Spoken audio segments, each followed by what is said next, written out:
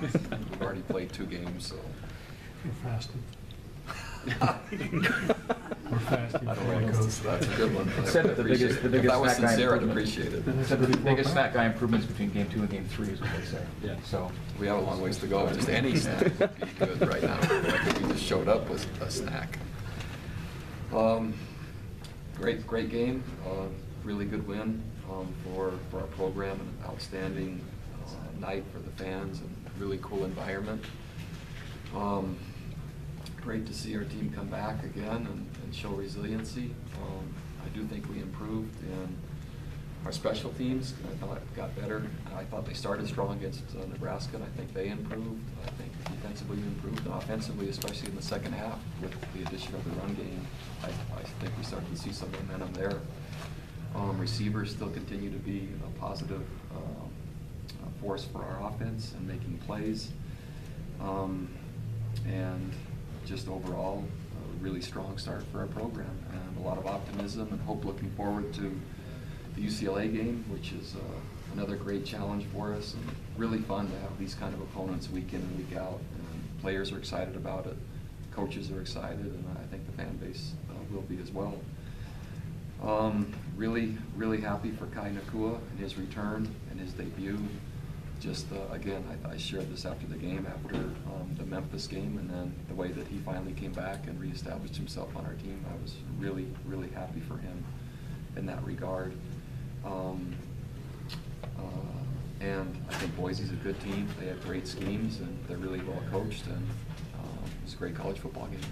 So questions, if you have some, I'll be glad to answer. Can you explain what you did with Travis out, kind of the adjustments you made, formation-wise, personnel-wise, and how you thought it worked? A lot of it went to Logan to LA, and he's our next, I think, most seasoned and experienced and physical player at the point of attack. And so based on the personnel that Boise had in the game, we used him as much as we could with Grant Rowley. And so really the next 2 most physical and experienced players we put in at the same time to try to compensate for Travis with their bigger sets against Boise. When there became smaller sets, we chose to put in more linebackers and play with fewer D linemen, again, because Travis isn't there and you can't replace Travis with 1. So we used basically 2 D linemen to make up for it, a combination, or we used a couple linebackers instead. And that seemed to match up better against their personnel and also give us the best chance of getting our best players on the field. do you get Jordan Prater back? Was he available last week? He wasn't, and I don't think he won't be available again this week as well. And so with Jordan, the issue has shifted. He's still not healthy, but it's shifted in addition to his injuries. He has a team discipline issue now also. And so possibly for the Michigan game would be as early as he could return. I know that before Nebraska, you hoped that Francis Bernard might be a UCLA guy. Still, I would say possible right now. I haven't heard anything yet today or if that's going to happen or not, but that was the report going into the surgery and coming out of, that it was possible for UCLA, and I don't have that confirmed yet. You've been trending with top 4th quarter finishes the last 2 games. What do you attribute that to, and what does it mean to the program to be able to do that? I think the team is really close. I think there's great chemistry, and I think there's good players.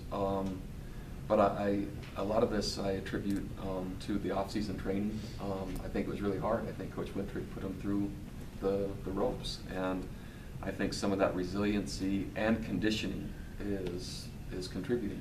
That's my theory at this point, plus a little bit more experience from a year ago at a lot of positions. So I think a combination of all of those things is helping us. Coach, what's the status with Louis Lapuaho? The status is, so Louis he has had team discipline issued. It's not going to require missing any games. We have a very clear policy in place for personal fouls, and so that's what he's faced up to. He made a mistake. He knows it. I know it. I think the world knows it, and the team certainly, we've addressed it and plan to move forward, and I'm comfortable with what has happened. Have you heard from the CFOA on that? I haven't. Don't you expect something from them?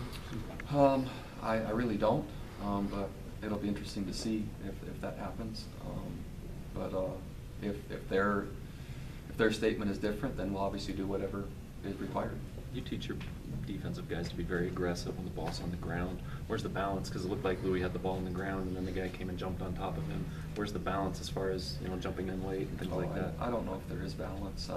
And I've never seen it called when a guy's recovering a fumble, if someone else jumps on him, that's a penalty. And so, yeah, maybe by the letter of the rule it is, but I don't think that was the issue.